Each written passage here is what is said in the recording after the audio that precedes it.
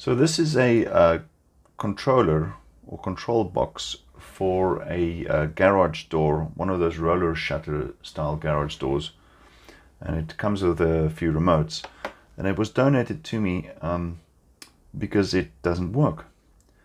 And if I power it up by supplying it with 230 volts at the input, mains electricity, there's no lights that come on or nothing. It doesn't respond to any of the buttons. So I was just curious to see what exactly is wrong with it, and maybe we can fix it, and maybe I can give it back to him so that he doesn't need to buy a replacement, or I'll just salvage it for parts. Either way, it's fun to take a look at it. So if we disconnect the power, let's have a quick look. So we've got these two relays here, and what they effectively do, they switch on the motor side, which is this connector here, where you have a neutral, and you have one live for roll up the roller shutter, and another live for roll down the shutter. So it switches power, the live power, for one position to go up, and then another one for the roller to roll the other way. And then it's got this light bulb here that illuminates as soon as you press the remote, so you've got light in your garage. And various switch connections. I think this connector here is for this connector here that I've linked out is for a optical sensor, so that I assume if something passes underneath the door, or if you reverse or something, then it'll break the beam. It has a reflector on the other side. It shines the presumably infrared light onto the reflector, bounces back, and the photocell inside picks it up. So if you break that beam, it will interrupt the door for safety. But I don't have the reflector, so I've just linked it out so that it doesn't look for that sensor. But still, it doesn't work. So I think if we flip the board over, we can study it a bit. Just have a look.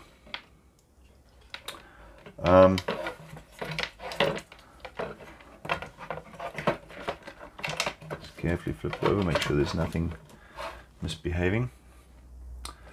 So if we look at it closely,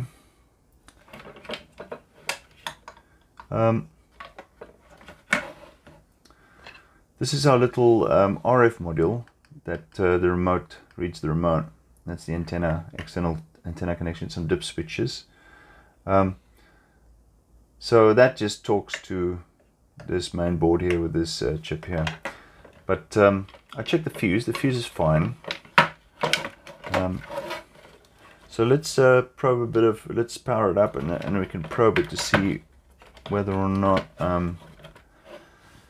the power is getting through, if there's any blown tracks or anything like that. If we've got power on the control circuits, just have to be careful because this is all mains voltage on this side here. So I think the low voltage side is over here. I can see here what looks like 4 diodes forming a bridge rectifier. So the output of the transformer, which is underneath here, I think you've got a 24 volt output here, and it's being rectified by these diodes here, and it goes to a smoothing capacitor, 1000 microfarad filter smoothing capacitor. So this will be your smoothed DC over here, and that's your mains voltage coming in. That's the hot side. So let's power it up, and we use the multimeter, and we can see if we get any readings from there.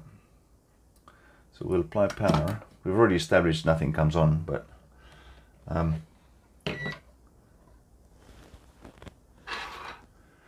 so if we're really careful to avoid the mains, so we can see that there's mains electricity there. If we check there,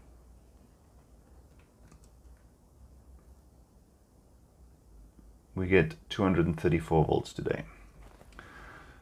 So that's a good sign. So let's check if the output of the transformer is working. Yeah, so we're getting about 20 volts there. So let's see if we get voltage on the filter capacitor after it's been smoothed, after it's been rectified and smoothed by these bridge rectifier diodes.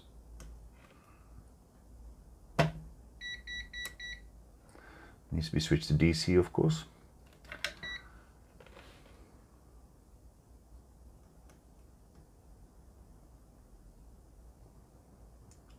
.27 volts. So that's our 24 volt supply that's been rectified and smoothed. Right, now the other thing is all this logic stuff here, that presumably doesn't run on 24 volts. So it's probably just the relay coils that need the 24 volts to operate. So there must be a regulator here somewhere that regulates the voltage. And if I look at this this chip here, it looks like it's a 78L05A. Now that's a voltage regulator. It's a 5-volt voltage regulator. I know it's in a 8-pin package, but it's the same as the normal 3-pin voltage regulators that you normally see. We'll look that up. So we need to find out what the output pin is on that, and see if we get a voltage. So that's the negative there, and so if we just probe that there, I believe the output is over here.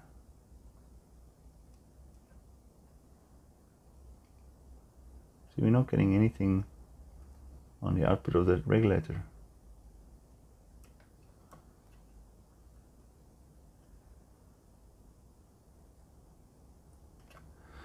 So it's a bit strange.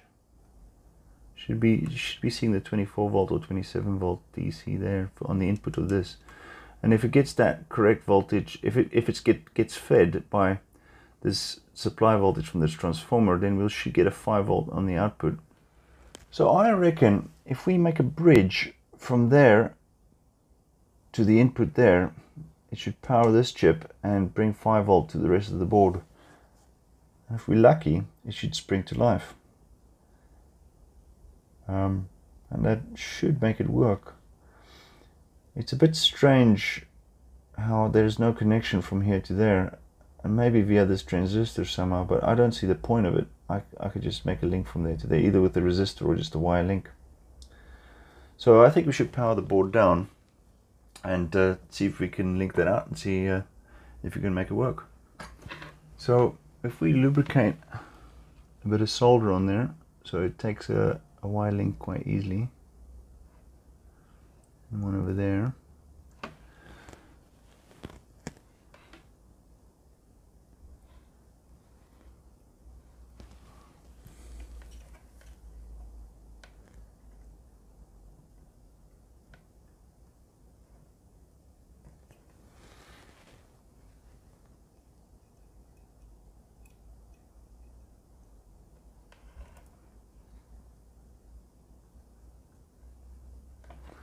Right, that should be a nice little test to see if it's possible to just make this thing turn on. And if it works, I don't see why we shouldn't just leave it like that.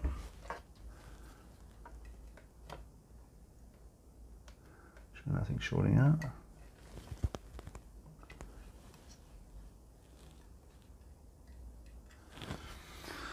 So let's see. I don't know if there's a blown track or something, but I don't see any obvious blown track. But that turns on. Happy days. Bit of a bodge, but it seems to be logical. Right. Contact. Let's put some mains voltage on it. Ooh, that's interesting. We have a red LED. Supply on. That's a good sign. Let us try the remote control.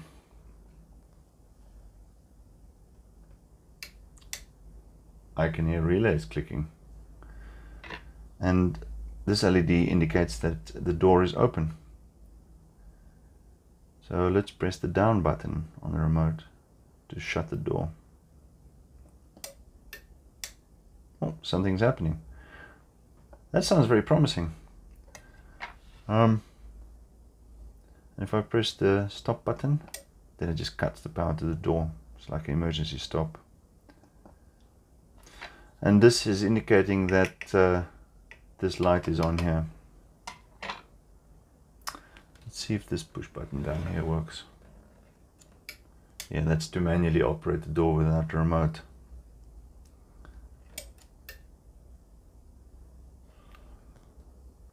That's very interesting. So let's check if there's power on the motor terminals. Let's just reset everything. So if we switch it to AC, so if we probe on the neutral and the open and closed terminals, I don't know which one's which, on the motor. Okay, so we're not getting anything now. So let's press open.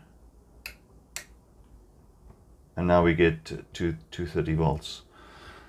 So that means the motor is running in one direction. And if I press down, it should,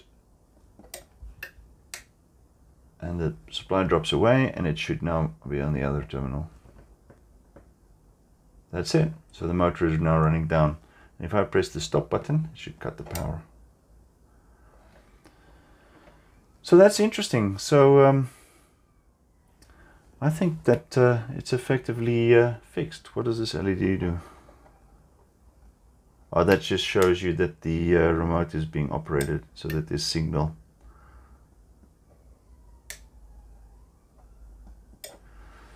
Well, that's another bit of electronics that doesn't have to go in the bin, because it seems to be working perfectly now. Yeah, I don't know why that 5-volt regulator wasn't being fed by the supply, but my little wire link is doing that, and everything is working fine now. So maybe leave in the comments if you know why that could be, or it's somehow being switched, the input to the regulator somehow being switched via a transistor on and off. Maybe it's waiting for a power good signal when you first turn it on, before it feeds the regulator or something. I don't know. I can't explain it. But that's quite interesting. It was fun to take a look at. And it's not going to go in the bin. Yeah, I mean, I was just going to salvage some relays and maybe the transformer off of it, but now I could actually control any motor that works in that way. That has, you put live on one motor terminal and it spins one way, and then live on the other terminal it spins the opposite way. There's lots of motors that work like that. AC mains operated single phase motors. So yeah, maybe I'll give it back to him, and he can put it back on the wall instead of buying a new one. Anyway, thanks for watching. I hope you all enjoyed this video. Maybe you could have a suggestion of what I could do with this, or what caused this fault to happen, but it seems to be fixed now. I'm happy with this, like this. I'll test it for a while to see if it doesn't misbehave.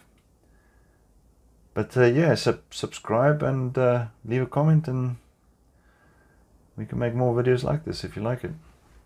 See you later.